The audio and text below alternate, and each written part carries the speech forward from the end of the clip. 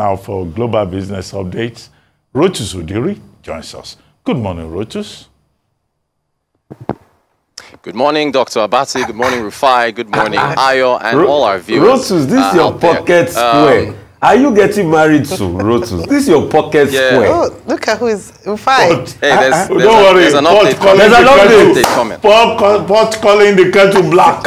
You should go and bring children and wives and give us more. Sorry, Dr. Abati, thank you. Sorry, Rotus, move on like you never heard anything. Of all people to be asking me about marriage. I'm sorry. Move on like you never heard anything. Sorry, it was a slip of tongue. This is my mouth. All right. Actually, Rufai and Ayo, we have some questions for the both of you to answer. Even Mr. Efeni, the three of you are collecting this morning. The only person not collecting is Dr. Abati, who avoided assaulting capitalism yesterday. So we'll get to that in a moment. But let's start with let's start with the ECB.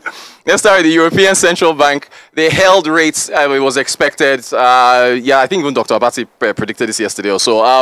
That they kept rates in place. But Christine Lagarde said essentially that, well, there could be a rate cut in the future if the data, suggests so. We went through all the inflation numbers yesterday. Germany at 2.3 or 2.4. France at 2.3. Italy at 1.3. Inflation in Europe is decelerating. So we could see a cut in June. By the way, I just saw UK GDP just came on the wires a few minutes ago. 0.1% growth in the UK in February. The UK is just trudging along. So let's get to Nigeria, shall we? Let's start with the aviation. Okay, by the way, so Aya and Rufai is aviation. Mr. Efeni is the industrial sector, cement. So let's start with aviation, shall we? And this matter of support for the aviation sector. As far as support is concerned, I didn't get enough time because I really wanted to ask Rufai and I. They were both, singing the same tune. Does anyone recognize that sound? They're both singing the same tune. And this is on the matter of air peace and government support. So here's Rufai first. Most of these other foreign airlines have the money, they have the cash. It's not what they only make from Nigeria. They have the injection at which they can fight. Your airpiece, without a government support, will just be left in the dark. Let's go to Ayo. Now, I think Ayo should be up next. The government should offer some kind of leverage or support, especially because of the nature of this Nigerian business. Now, I don't know, for some reason, the Rufai's clip didn't play the entire way, but he did say the exact same thing. So let's hear from the horse's mouth. We're going to go back in time to 2021, March the 30th of 2021. Here is Mr. Alan Onyema, the CEO of Airpeace, on the Global Business Report. I'm glad you mentioned enabling environment and the minister. Last time you were on the show, I believe you talked about, I think it was with Boston Amofa, you were talking about the bailouts. I think it was to the tune of about 4 billion naira to the injured. Is there more down the line, or are the airlines now sufficient enough to where they can, operate, going forward, since the year is still challenging? You see, the truth is that no amount of money given to you at this period will be enough. And nobody has bottomless, resources. Yeah. So the thing is, yes, a lot of people said the money was too small. Yes, it's too small because one spare part, one of your engines could gulp the entire 4 billion. One engine is even more than 4 billion. The 4 billion was given to all of us to share. The government was only trying to help us, maybe to see how that could help us, even if it means paying 1 or 2 salaries or that kind of thing. Yeah. It's not totally enough. We shouldn't be comparing ourselves to America, what America did and what the other countries did. They don't have the same capacity. That is the truth. The country is going through a phase, and everyone should be on deck. All right, so in the spirit of Friday, with respect to government supports that Rufai and Aya talk about, Justin Bieber has a question for the both of you. What do you mean? Hey, yeah. What do you mean?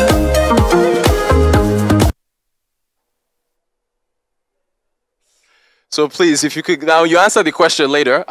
Both of you will give a chance to tell us exactly what you mean by support. So let's leave aviation now. Let's go to the industrial sector. We bring up Mr. Ifeni. Let me set the tone here. Yesterday, we were wishing Aliko Dangote a happy birthday. This was, of course, on the front page of yesterday's This Day newspaper, Nigerian newspaper of record. Mr. Ifeni was wishing him a happy birthday, and then somehow we went from happy birthday, Aliko Dangote, to, hey, Dangote, Mr. Dangote, you should reduce cement prices.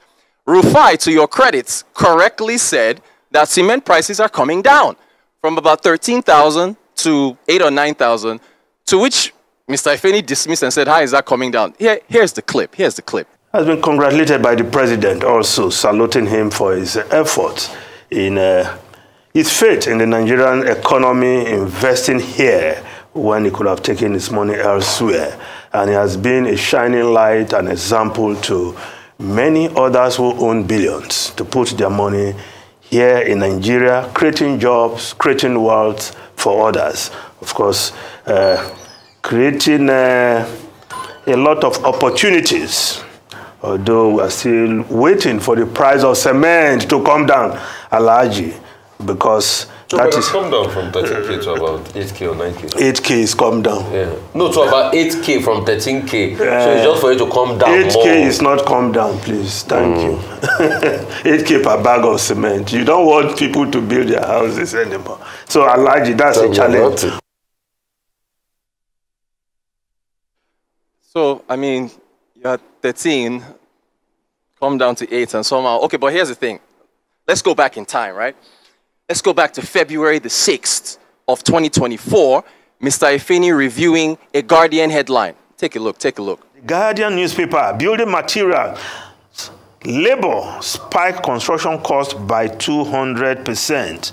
Of course, yes, cement has gone as high as 7,000 per bag. Yet, this is a country where we are supposed to be self-sufficient in cement production now. So we want to ask the producers of cement, what is the problem?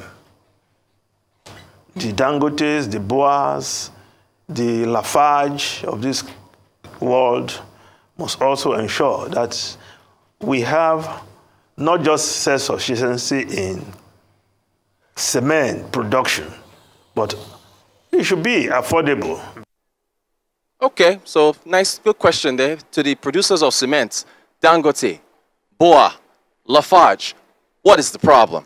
I'll tell you what the problem is, because on Arise News, we talk to the executives, we talk to the CEOs, we get the information from the horse's mouth. Here is the Chief Financial Officer, Dr. Gbenga Fapunda, of Dangote Cement, where I asked him about cost of doing business. And this was in the August of 2023. We were looking at the second quarter figures of Dangote's financials. Take a look at what he said in terms of answering Mr. Ifeni's question. Your cost of goods sold, though, did see a jump of about 30% to 219 billion. And whenever we talk to businesses in Nigeria, there is always this conversation around the cost of doing business. So take us to what was the results of, particularly for the jump in there? Okay, basically, it's a couple of factors as well, and I'll walk us through about 3 or 4 key factors that drove it. The first one is I spoke about the volume growth. Yeah. The way it works is the more you produce, the more power you consume. Aha. And power is a key part of our business. So that's one factor that affected the increase in cost of production. The second factor that affected it as well is our cost of coal. So cost of coal actually increased as well significantly. I'll give you an example, and this is across all our major markets. I'll give you an example like Nigeria. This time last year, maybe early of last year, we're buying coal, local coal, at about 14,000 naira per ton. As at now, I'm buying at about 28,000 naira per ton. Oh my goodness! So that's a 100% increase. So you see a lot of hikes in this. Gas is another form of power that actually is very key to our business. So basically, I buy gas. I am billed in dollars, but I pay in naira. Wow. So now, before now, dollar was 465. Right. Now, dollar is now 756. So I'm now paying more naira for the dollar. Right. So that's another impact we have. So, you know, and Rufai, you were doing a lot of mathematics with the Minister of Works yesterday. Coal, I just checked, it's about 34,000 now per ton. That's local coal, not imported. Coal at 14,000 naira when we spoke with the CFO, going to 28,000 was a 100% increase. From 28,000 to 34,000 is a 21% increase. From 14,000 to 34,000 is a 142% increase, and that's just coal. He also talked about gas and talking about being billed in dollars and paying in naira. He also talked about the fact that the exchange rates 475 to 750. Where is the exchange rates today? Let me give you one more clip. We broke down Dangote Cement's 2023 financials on this show. And remember when I almost fell over this balcony screaming blood of Zeus.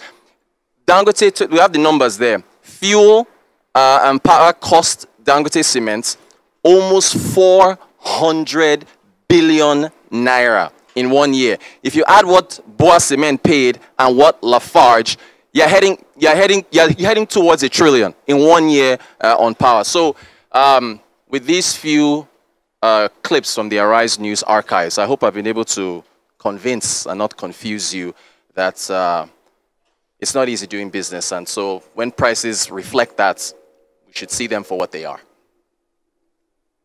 Easier for me to be able to make my point that it's not easy doing business, and that's why government should support business, a la the airpiece issue. So you ask, what do I mean by support? Number one, the first support should be that any government functionary that is flying for overseas trip on a route that airpiece goes must fly airpiece. So take, for instance, if you check the line item of the budget and they say for travels, XYZ billion, if a certain amount comes, at least you are ensured of a steady revenue stream that they can use to pay small things like salary and the likes.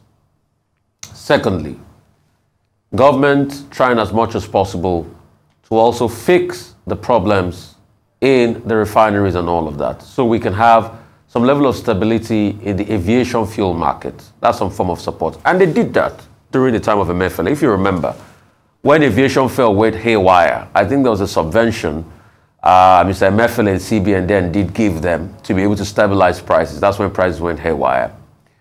Another form of support should be using the Competition Bureau to look into anti-competition practices.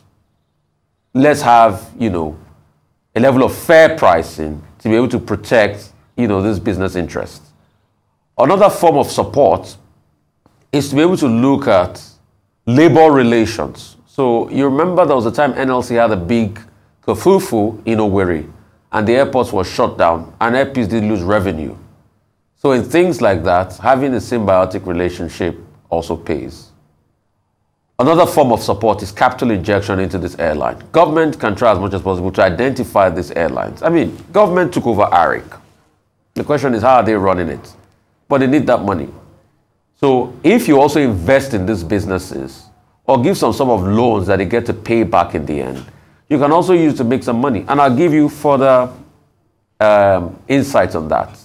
In America, there's something called the military-industrial complex that you know about, Rotus. Companies like Lockheed Martin's, most of their revenue comes from government requests. It's deliberate. It's not that government cannot find alternative, cheaper arrangements in the Soviet Union or Israel. Most of those defense shields, iron systems, and things like that, you can get at cheaper cost for BAE systems and the likes. But deliberately, they went with Lockheed to be able to improve production as regards that, which also feeds into, the American economy. Airlines like Boeing and the likes, and across board in the American sector. I mean, you talk about Tesla a lot. You remember the loan that Elon Musk got from government when he hit rock bottom. And in fact, Mitt Romney was making a joke about him in the 2012 debate that, Obama is crazy. He gave Tesla cylindrical money and all of that. But those companies Mitt Romney were laughing at over 10 years ago are the companies shaping the fortunes of America today.